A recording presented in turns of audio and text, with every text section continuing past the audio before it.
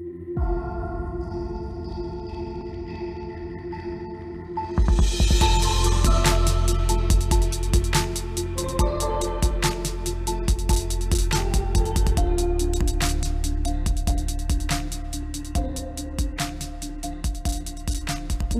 is a Darren Aronofsky film. It's coming out in March and it's based obviously on the biblical story of Noah, but it's still really Darren's story, and he's made this sort of very old, very short story actually, something that feels very modern and current.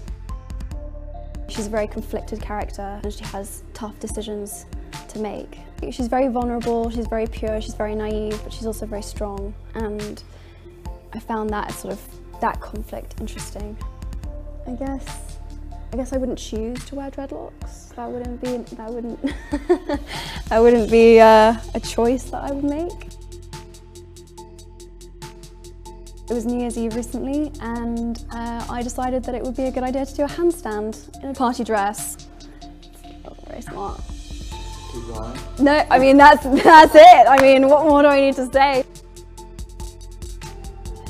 I feel like she's very important, not just because she's smart, but because she told girls that it was okay to be slightly bossy, and that it was okay to be studious and slightly nerdy.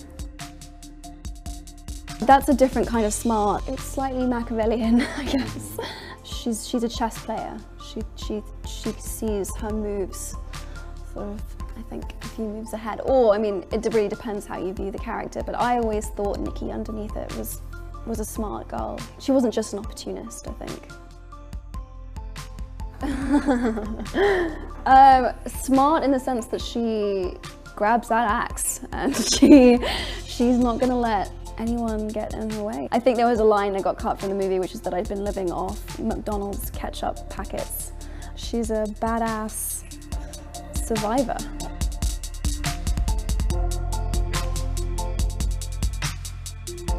I started working when I was 9 years old. I think I hoped that there'd always be time for me to work, but this time in my life to be able to really study and learn about myself and learn about the world around me was a really important thing to do, and I'm really glad that I made the time for it and space in my life for it. I'm an English literature major, yeah, so I'll graduate in May. Oh.